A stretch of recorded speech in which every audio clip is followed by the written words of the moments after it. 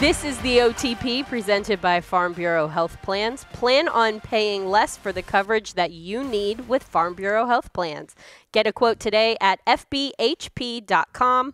I'm Amie Wells. This is the OTP, and I am joined by, the greatest in the land when it comes to draft coverage. Rhett, Bryan, Coach Mac, Dave McGinnis. Everybody is here, and that can only mean that we are getting ready to start the draft process. The road to Detroit has begun. You guys were at some of the All-Star Bowls. They are happening. You guys just got back from the Senior Bowl. And now we're getting closer and closer to the big one.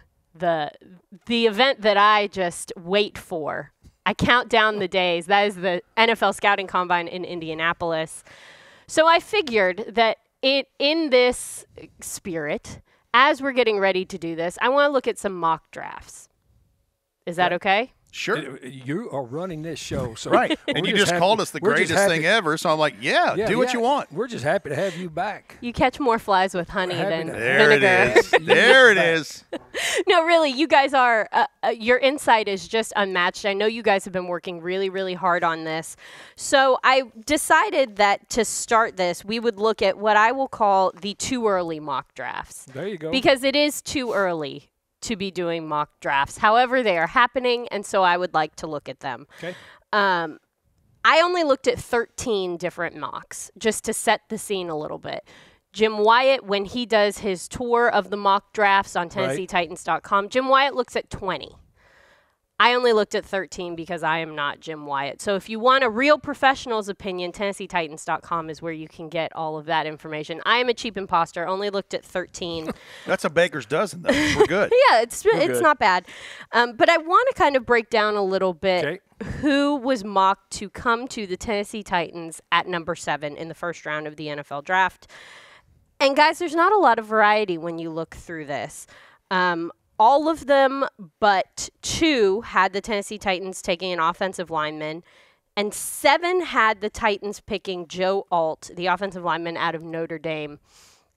So I guess we should just jump right into it because I have a lot of questions, and I'm sure the OT people also have a lot of questions. And, Rhett, I'm going to start with you. Who is Joe Alt, and why is everybody so excited about this guy? And Mac can correct me if I'm wrong, but he's the most polished tackle in this draft class. He's 6'8", 322 pounds. To put it in a Titans relatable way, in terms of someone you could plug in and go, he's the Peter Skoronski of this draft in the tackles part of this. Allowed just 1 sack and 5 total pressures in 2023, first-team All-American. And he's got, the lineage there, too. His father was a first-round pick in the 84 draft. He had a 13-year career with the Kansas City Chiefs, 2-time Pro Bowler, second-team All-Pro several times. He's in the Chiefs Hall of Fame. So, he's got some stuff there. But the guy has the prototypical size and build. And I know we're going to talk about other tackles. There's a reason why there's a conversation between him and Olu Fashanu from Penn State. But he's the leader of the class in this, in my opinion. This is – got another notebook, my 39th notebook, so yes, you get to look at it. This is off a film study right here from me, which I don't know much, but looking at him, Rhett's already given the size and what he is. You write down, here's a bullet point. Size, athleticism is good. He's got good feet, lower body flex, which is important for an offensive lineman. Plays out of a three-point stance some too, which is big. He can pull. Good run block and leverage. He's got quickness for a large man. Top IQ football. And this is from talking with people that, he's a top football IQ dude. Quick set on pass. He has a nice natural quick set on his pass. A good anchor. Now, on the bottom side of it, he's a little bit of a waist bender at times, which he's going to have to get out of in this league. He's 6'8", so a lot of those guys have problem with leverage, but 6'8", you still like it because the reach is there. At times he will give too much access to his chest, and then with access to his chest, initially he needs a better handset. Sometimes when you're watching, a series of just pass protection films. Anyway, that's just my quick thumbnail of him. Don't know much, but that's it. That's it. That's all you need to know. Is it unusual that across the board there is so much consensus at this point? Again, this is too early. It's February still. But across the board, there is a real consensus among some of the national people that this guy would be a good fit for the Tennessee Titans. Is that odd? Well, first of all, let me just say this, and not to denigrate the mock drafts, they don't know. These people have no idea because teams aren't telling them anything right now. Right. They're not telling them anything. But when you look at it, you look at what the Titans need, and then you look, this guy's at the top of the – he and Olu are at the top of the tackle class. This is a deep tackle class. So does that surprise me? No. Just looking at what the Titans need and what the Titans clearly with that pick – picking number 7, which is the highest the Titans have picked in quite a while, this guy would deserve a pick in the top 10. Now, there were 2 people who predicted that the Tennessee Titans would take Olu Fashanu. So, Rhett, tell me a little bit about him and why he might be a better fit. So, Olu Fashanu is, and this is where the difference of opinion lies in terms of who's the top tackle in this draft. Is it Joe Alt or is it him? And you're going to get a lot of people saying Olu Fashanu because he's 6'6", 317. He's got the ideal size and length and all of those things. He is not quite as polished as Joe Alt, but he is more athletic than Joe Alt. And Mac will tell you that in his thumbnail description. Is that it for you, Rhett? That's it for me right now. Okay, is that enough for him, Amy? That was enough for him. Okay, yeah. well, you're running this thing. Well, I mean, Olu Fashanu, both of these guys are 1-2, 2-1, depending on what the boards are going to be set. Here's off the tape. Body mass, well-proportioned, exceptional athlete. He's got light feet for a big man. Good hand strength, lateral agility, good anchor versus speed to power, which is important with a big long guy. Good second level in space. Plays with a little bit of high pad level. Of course, he is 6'6", needs better leverage at times. He's not as heavy, okay, versus in the run game. He's not as heavy in the run game when you're looking at him. And there'll be times, even though with his quick feet, he can overset some in a pass rush. Either one of these guys, you'd be very happy to have on your team. And both of these guys will probably, again, I can't say this with any kind of certainty. I don't know what the good Lord's got in mind for any of us, but probably 10 to 12-year players in this league. Other people who were named as potential top draft picks for the Tennessee Titan are Tali Fuaga and J.C. Latham. Are those guys that you can also see as being a fit for the Tennessee Titans? Absolutely. Like those make sense? Absolutely. And Rhett, I think Rhett will back this up. If he doesn't, I don't care. Is that there are this is a good tackle draft. This is a very good tackle draft, and both of these guys that you mentioned, if you want Rhett to go first with his, but both of these guys clearly are in the top tier of tackles that you just mentioned, Amy. Tali Fuaga, first of all, we had a chance to speak to him. He was on a previous OTP, and he is a mammoth human being, 6'5", 332, a wing span of nearly 82 inches, enormous hands at 10 2/8 inches that are violent hands. I mean violent. Probably one of his best suits in this thing. He and Tyler Guyton from Oklahoma probably helped themselves as much as anybody that week in Mobile. And he's predominantly been a right tackle in college, but there's a lot of folks, including, I believe, Coach Dave McGinnis, that think his game will translate and he could be relied upon as a left tackle. J.C. Latham, predominantly right tackle at Alabama, another enormous human being, 6'6", 360. He had, I think, no sacks Latham did in 13 starts at right tackle at Alabama, which, they're facing the best of the best every week. But both of these guys, really good prospects. Yeah, they really are, and I agree with Rhett. Which one you want first, Amy? Which one you want first off the tape? I don't Tali? care. Pick your favorite. Yeah. Okay, we'll go Tali. I've got no favorites yet. It's too early for favorites. It's too early for any of this, but we're doing it. Yeah, you called it the too early mock draft. Sure did. Tali, again, when we sat down with him, you can just sense it. This is a dude, and you want him. He played over 1,500 snaps at right tackle, so that's a lot. He's a physical player. He's decent on the second level. His arm length is outstanding. That Rhett just wrote off. Inconsistent feet at times. He oversets and drifts a little bit when you're looking at him. His run game, though, is very good. He's got heavy hands. I think Rhett said violent hands. You don't want this guy slapping you. I mean, you just don't. I mean, he got heavy hands. He needs – really, when you start watching his game, and he is a violent player, he really needs more, and I wrote down this, he needs a little bit more fundamental patience, because, I mean, he wants to beat you up. But visiting with, I love talking to this guy. He's got an offensive lineman mindset. Again, one of the top tier players. J.C. Latham is a monster of a human being. Length, body mass, strength. He's athletic in the pass pro. Good, strong hand punch. Good anchor. Strong in the run game. This is a strong run game guy. He's a right tackle, but this is a strong run game guy. He'll get overextended at times because he's so big, and he really wants to maul you off the line of scrimmage on inside counter moves in the pass game, give him problems because he's going after you. I mean, he wants to hurt you. He's got a high IQ. He needs to sustain a little longer. And again, all of these guys, and again, I don't nitpick guys. I just look, because all of this can be corrected. But any of these taller guys, you're always going to see some waist bend if you watch enough tape on these guys. But all these four, you've picked four of the best ones. Well, I didn't pick them. The people of I just gave of you the internet. I just gave you credit for and it. then you took it away. Since you called us gurus, so I'm giving you there. Oh, well, thank you. I appreciate that. You're welcome. Here on the OTP, we like to educate. This is one of the things that we do here. And I want to ask the question about hands, because you guys have both used terminology to describe hands that I've never heard before. Violent hands, heavy hands. As we go through this process, you hear a lot of strange terms to evaluate people that you wouldn't typically hear in conversation.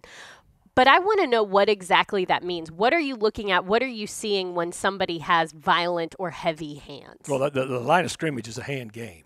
It's a complete hand game. First of all, Rhett in all of his profiles will give you the width, the wingspan. That's big. That's huge for everybody, because the further, as an offensive lineman, that you can keep the defender away from you, and with a violent punch initially, because you're talking about 2 to 2.5 to 2.7 seconds if you're throwing the football, that you want to keep them out of the cylinder. So the longer that your arms are and the more violent and the stronger your punch is, then when you have to reset your hands, you can get a good violent punch, but if you don't have strong enough hands, then your hands collapse. And if you collapse, and you'll hear people talking about he lets him into his chest too much. As a defensive coach, you're always trying to win the inside hand game. You're trying to win the inside hand game, get to the offensive lineman's chest, and then that way you've got him controlled. Because once you're in his chest, then he's out here like an octopus and can't do anything with you. You want to get in his chest, and so arm length, hands, and strong punch. The whole game is hands inside. Is that physical attributes, or is that a learned skill? It's both. Okay. It's both, because I mean, if you've got T-Rex arms, well, then it's gonna. I don't care how strong they are, they're gonna get into your chest. Longer arms, you can keep separation. You can teach hand placement, though.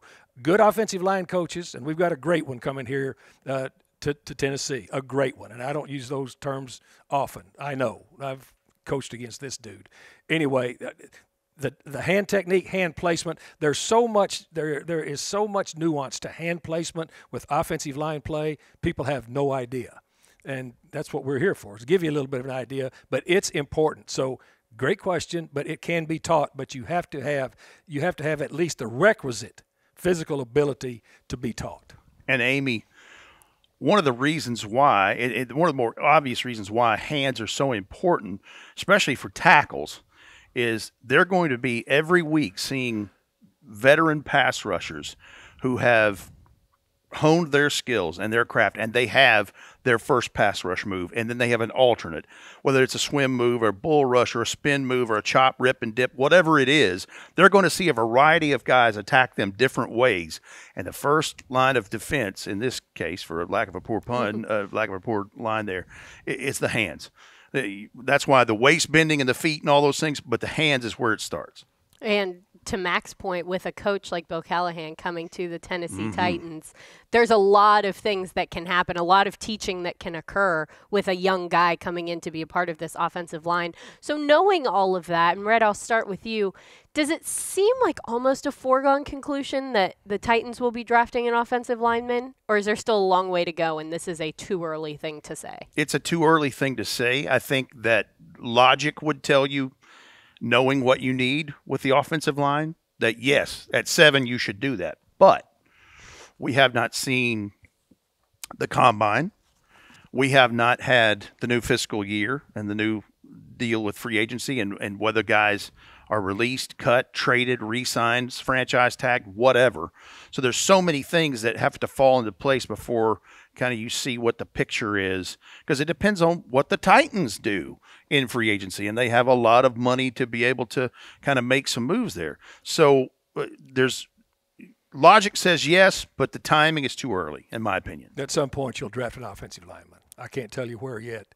I'm not smart enough at all these mock drafts because they'll tell you exactly where people are going to go. I can't, but they will draft an offensive lineman or two in this draft and develop them. Yes. All right. Well, Titans fans, it's always game on with Dunkin', so grab a coffee and kick off the action, whether that's drinking a cup of coffee on your way to the game or grabbing one to go before watching the game at home. Dunkin' is always there to help you get on your game. Just like the pros, we need to be at our best come game time, which is why Dunkin' is the most important part of your game day ritual, because it's always the best call for football. America runs on Dunkin'. I'm glad that you guys mentioned that it's too early, keeping with the theme of too early hot takes, because there is another position group that has been mocked to the Tennessee Titans. Oh, yes, my friends, the tight end. There have been not one but two mock drafts that have the Tennessee Titans taking Brock Bowers, the tight end from Georgia, at number 7. Rhett, Bryan, I will start with you. Who is Brock Bowers? Why should we be excited about this? Well, unless you've been under a rock, Brock Bowers is the top tight end in this class, and I don't believe it's close. There's a couple other names you're going to hear that I think they're a distant second and third, but 6'4", 240 is not your typical inline blocker.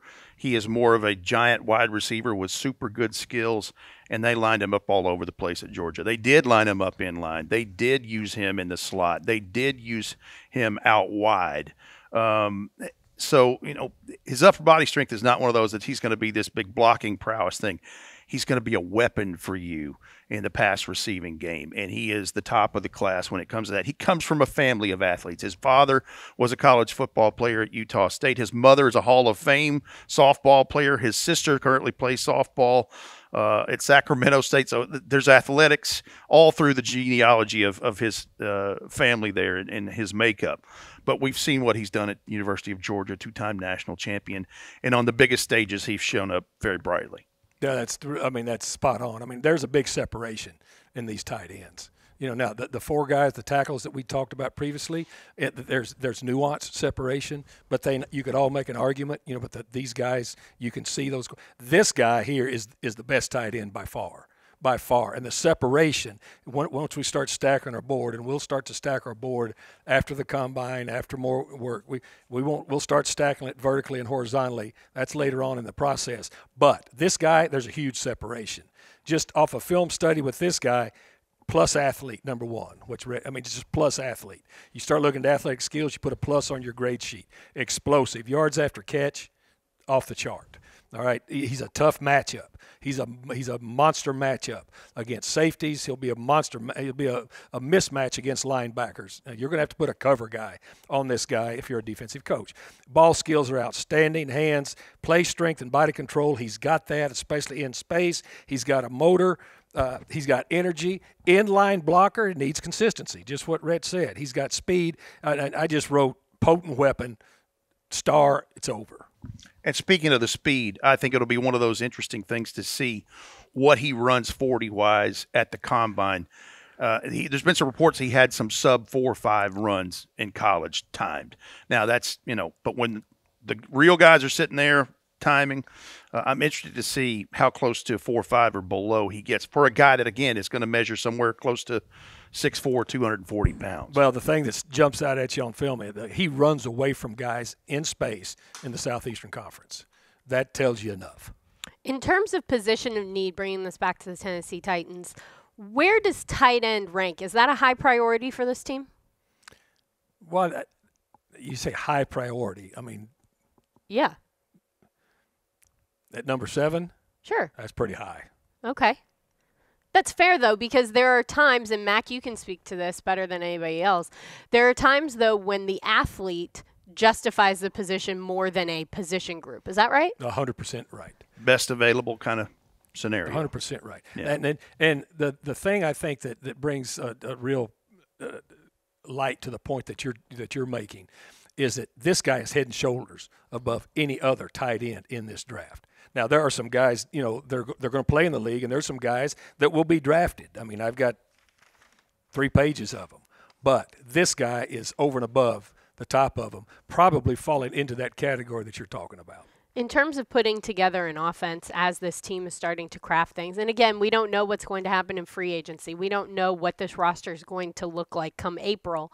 But there is something to be said to having a dominant tight end because that position is so involved in so many different parts of an offense. Well, if anybody watched the Super Bowl, which 125 million people did, so surely some of the OT people did, and I know they all did, is that you watch those both of those teams that were in it got 2 dominant tight ends. Both of the teams had 2 dominant tight ends. And Mac is not a comp player person because he spent his living and his mortgage riding on it. But I'll say this. A lot of people are going to say Brock Bowers has a comp to a George Kittle.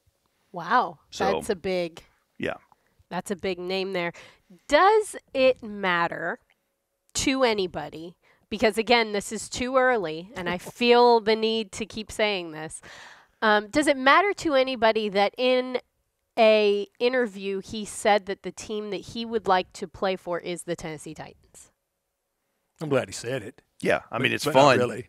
But, I mean, he has no control over that. He's got none. Yeah, he's got no control. But the fact that he said Tennessee Titans, sure. I mean, sure. You like that. But like Rhett said, it's just in the draft. Let me tell you where those players want to go, whoever picks them. And the higher you pick, the more happy you are to go there because that's just what this league is. It really is. And so he tried to give the stock answer that, and he said it first, I'll be happy to go anywhere, which they all are, which they should be. But they pressed him a little bit, and he said, oh, yeah, the Tennessee Titans, I love that area. But as a scout, that doesn't do anything for you?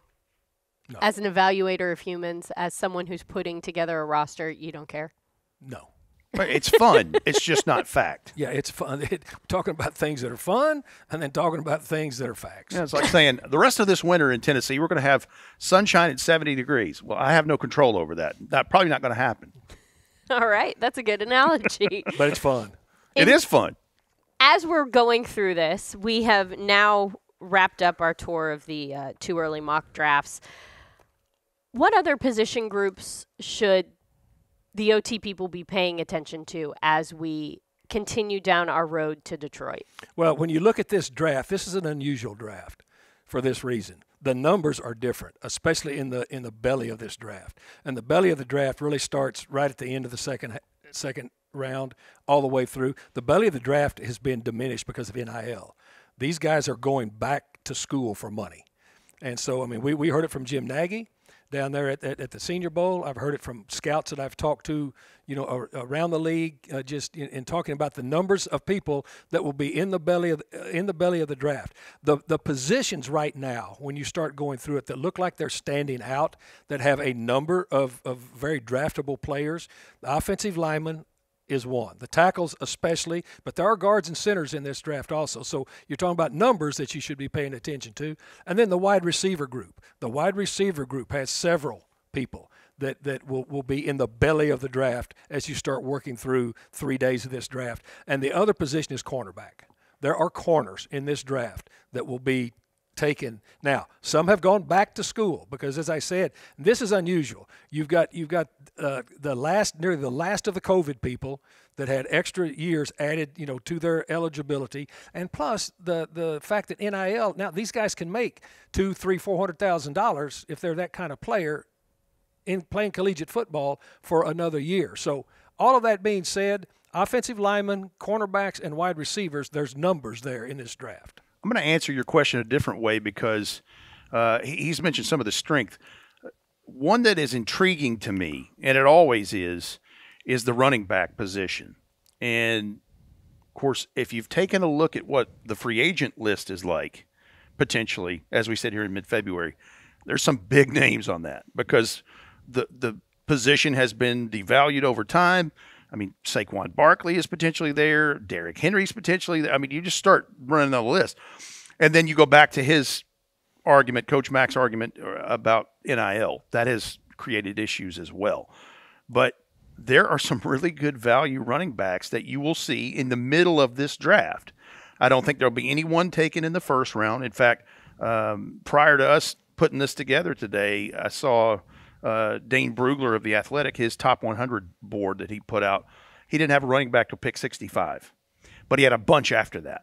And there's some good ones in here, whether you're talking about Trey Benson from Florida State, Jonathan Brooks from Texas, Blake Corum, who we saw in the national championship game from Michigan, Austin Estime, the running back for Notre Dame, and then some of the guys we saw at the Senior Bowl, Ray Davis, who started his career here in Nashville at Vanderbilt and had a really good year in Kentucky last year, Marshawn Lloyd, who started at South Carolina and went to Southern Cal, and then a guy we really liked at the Senior Bowl, who was a small school prospect, Dylan Laube from New Hampshire, who is a really nice running back in terms of what you're looking for in this day and age. He reminds me a lot of the smaller type running backs that the Patriots would have back in the day. And a receiver against Central Michigan last year, 12 catches, 295 yards, and a touchdown as a running back. Wow. Yeah. Laube was an interesting guy. The other thing to keep in mind as you start going through this draft, that we're digging into, some of these guys are older now because they've gotten the extra year. So you're talking about 24, 25-year-old running backs.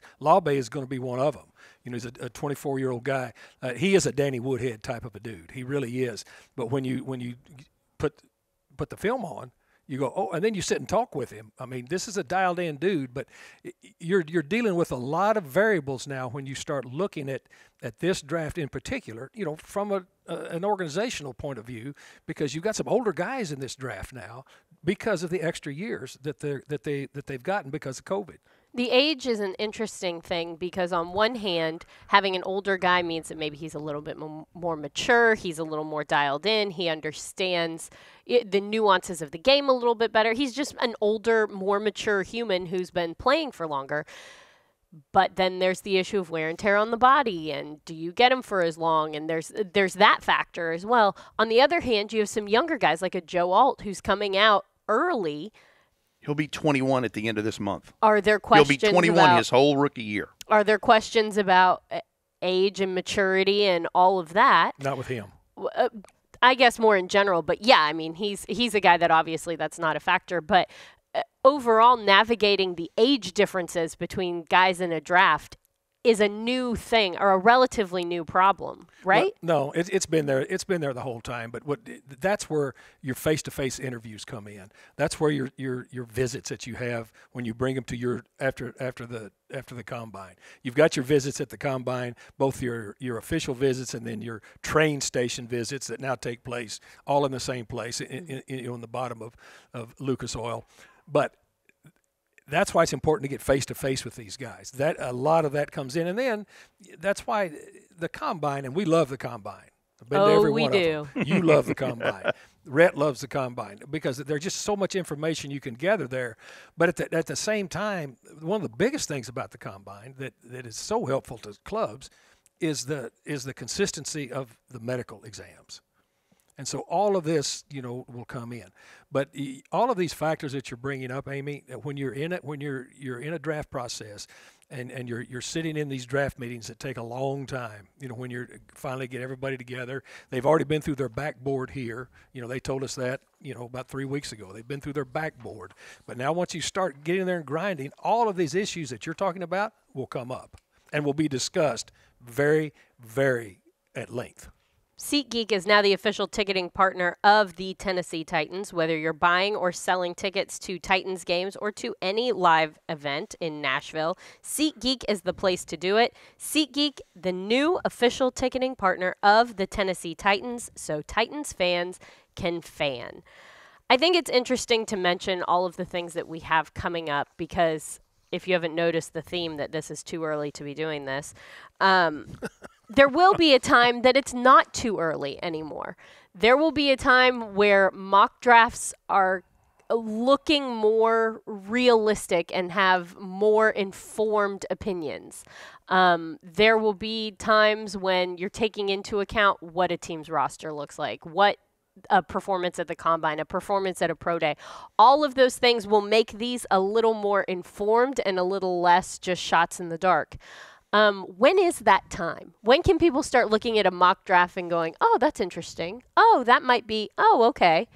Like, when is that time? Well, again, let me say, having been on the inside of this for a long time, you don't tell anybody what you're going to do.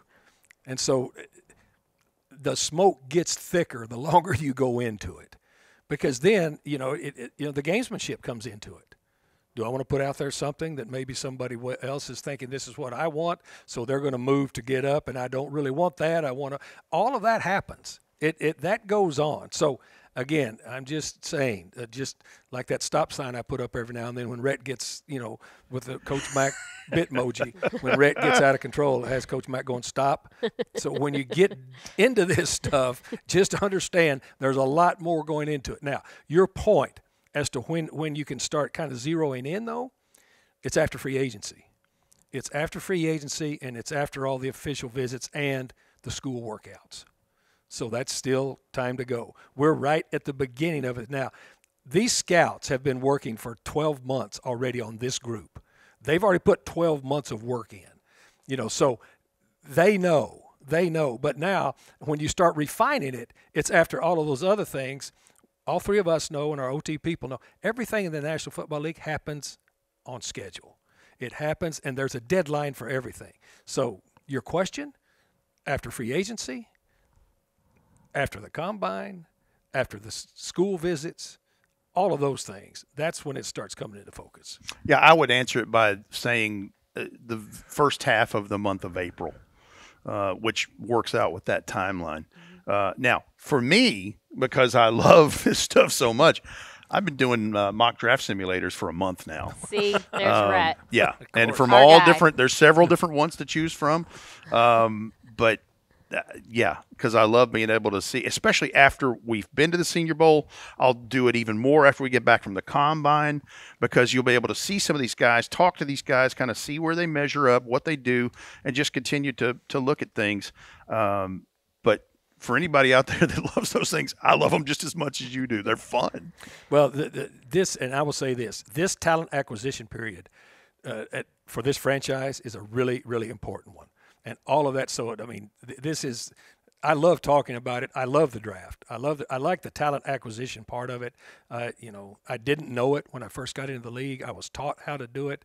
And I absolutely, it's the lifeblood of what you do, because the better you are and the more fortunate you are at picking players, the better chance you have to be playing in that game that we just saw last weekend. As a Titans fan, this is a really fun time to be a nerd about this kind of stuff. Absolutely it is. It absolutely is. And the interest is I've seen the combine grow from when it was so small that only coaches and players could get in, and you had to be double ID'd to be able to get into it, where now our fans can come to it. They see, I absolutely love that. I do, because it is important and that involvement, but there is still a business part of it that is pretty concrete.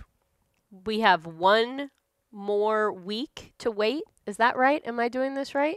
28th is when it starts. Yeah. Right? So we got one more full week. We after have this one week. more full week, and then it's go time.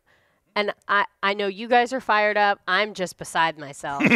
And we're, of course, going to be in Indianapolis. So can I ask you a question? Yeah. Amie? Am I going to see you again? One of my favorite Amie Wells stories at the combine is when you wore the wrong shoes the night we went out, and you had so many blisters on your feet that we're in the combine, and all of a sudden I look up and Ashley's pushing you on a cart from the media center to go into the, to do an interview at Lucas Oil. Am I going to see that again? I hope not. Yeah, I have since thrown those shoes away and got better shoes. I'm more of a loafer sneakers kind of girl now, as opposed to the heels I decided to wear. It shows your dedication. Yeah. You could not walk. I couldn't. But you were going to get to Lucas Oil to do your job. Yeah. And you did it. Yeah, and I will show the same level of commitment this year when we all head out to Indianapolis for the scouting combine. I will wear better shoes.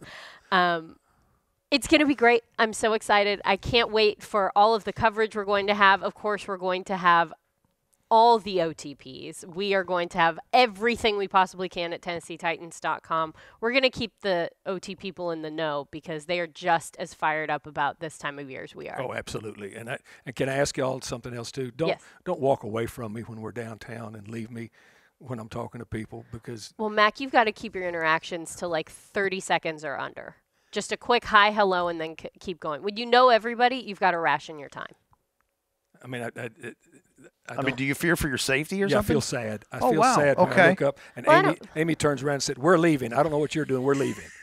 Well, I hate it when you're sad, but I need you to manage your time a little bit better. We're traveling as a group.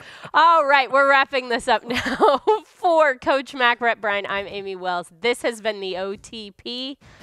We're heading to Indy, guys. It's coming. Tighten up.